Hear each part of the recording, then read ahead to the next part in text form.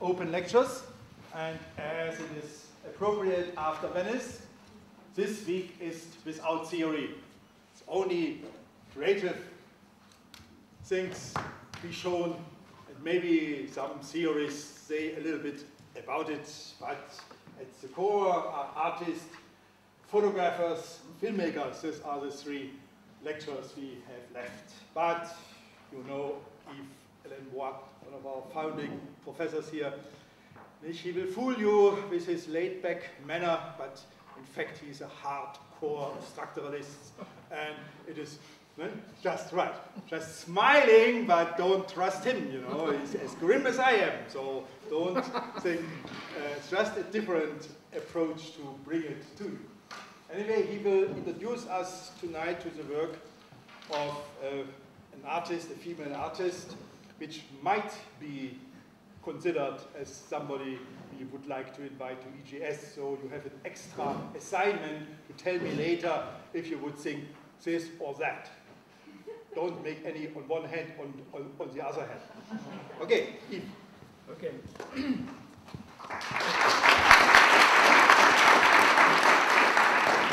So my lecture is based on an essay I just finished for the catalogue of the retrospective of Sophie Calle at Beaubourg, to be open next November. There's going to be a huge presentation of all her work, and we have half a floor of the Beaubourg building, so it's a very, very big show. As a preamble, I'd like to give you some element of context and to show you very few slides.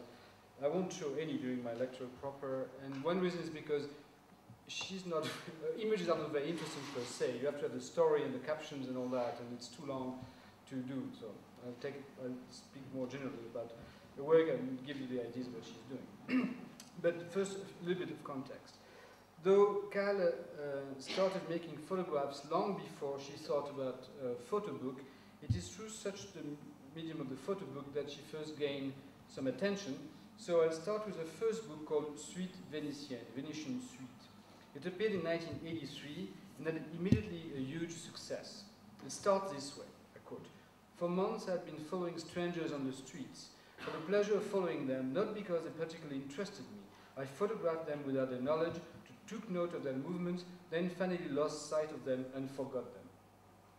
Then she goes on explaining that having encountered twice in a day the same man, a total stranger to her, the second time it was at an art exhibition opening and she spoke to him, and having learned that he was leaving the next day for Venice, she decided to shadow him and follow him.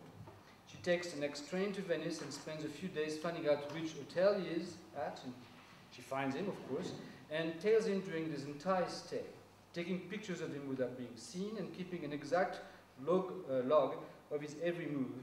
At some point, though, he recognizes her despite a wig, and they strike a conversation which leads nowhere. In fact, she tries to photograph her from the front, because it was always all photographs from the back, and she said, no, that's not the rule. She resumes her shadowing, and it ends up with her taking a train ahead of him back to Paris so she can capture his arrival also from the back. So I'll show you very few slides of that, and then we'll go to the next project. This is the first. Could you maybe write the name on it? Sophie Calle? Yeah.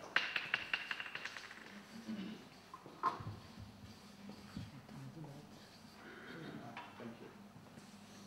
So you don't need to really have the rights down, because her images are of no visual interest. She's very adamant about it, that she doesn't want to produce beautiful photographs ever.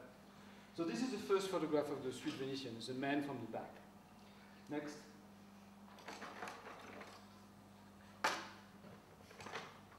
There's nothing next. This perverse effect on machines. As soon as they send my vibes, they But you said she wanted to show nothing. No, she wants to show something, but she's not interested. So, this is one of the very early photographs of the book. This is when she learns how to use the new camera that allows to photograph people from the side. So it's totally boring. You know, she just shows it. Just they made two men having a conversation in a cafe. She's perfectly happy to test that they didn't notice that she was photographing them. Next. Typical boring photo of the book. You know, he had just entered that door. Next. That I don't understand. It's typical, you know, sometimes you have photographs and no idea what it is. And you don't know. You have to read the caption for why she. You need all the time a very elaborate caption. Next. It's all the same book. Various elements of it. So it's always this man who she follows. Okay. Next. So she waits. So he goes and so he probably went around the corner. She waits. He goes to see a lot of touristic monuments in Venice, and she waits outside when he's in San Marco and when he's in Academia. She just waits and continues. Another. I've just seen it. Yeah. Just next. Okay. So that's the next project. What is interesting in this fantasy, of course, is the voyeuristic structure it implies. The photos are deliberately mediocre, but in them Calle underlines the cruelty of the photographic medium. That's always the case, where all gist to the photographer's mill, all material to be fictionalized. And this fact is especially emphasized by the verbose caption that accompany each image. Each image is a very long story. In fact, one would say that she begins with a caption, and none of the photograph series will ever make sense without the text. And the text is always hers. That is, she always emphasizes the authorial power of the photographer, all the more acutely visible since the photographs are emphatically not skilled. The only piece in which she lets others, the subject she photographed, speak is also the cruelest. It's also the one in which the photos are beautiful. It's The Blind, a piece of which I don't have any slides, in 1986, very moving piece, where she, each piece is, it's a multi chapter piece. It's also a book, but as an installation, it consists of many different panels, you would say, each for one individual. She asked people blind from birth what was their conception of beauty, and they spoke about it, and so she made a photograph, usually a very beautiful photograph corresponding to what they said. There's what they said on another frame, and their portrait. And so it's very strange, very beautiful, very moving at the same time. Also, what's most strange, that in all these people who are interviewed, there's only one person that speaks about something in relation to touch. It's all visual. It's completely crazy.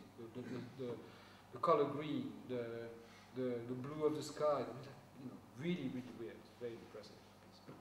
So I would like to do that's one of the very few exceptions. There's another one which I'll mention later, called the book on obedience. It's one of the very few exceptions. The photographs are professional photography. They're also in color, which she usually never uses. So I'll do a small flashback.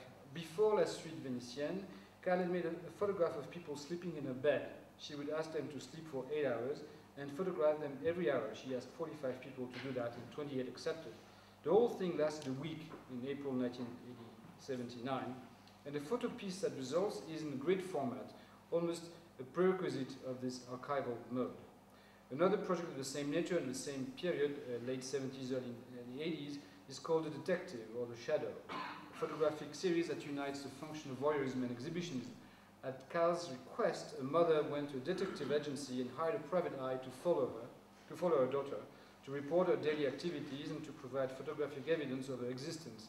And as usual, everything is reported with a minute description given by the Sleuth agency, providing the model for what Calle will do in the Suite Vénitienne.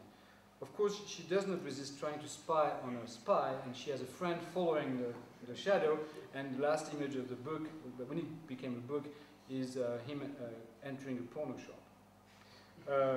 The most spectacular project following the Suite Vénitienne, the photos were done immediately in its wake in February 1981, though the book will only appear in 1984, is the hotel. So here's the only photograph in color of the book is the cover. The Suite Vénitienne actually was the postface by Baudrillard, I forgot to mention, when it appeared.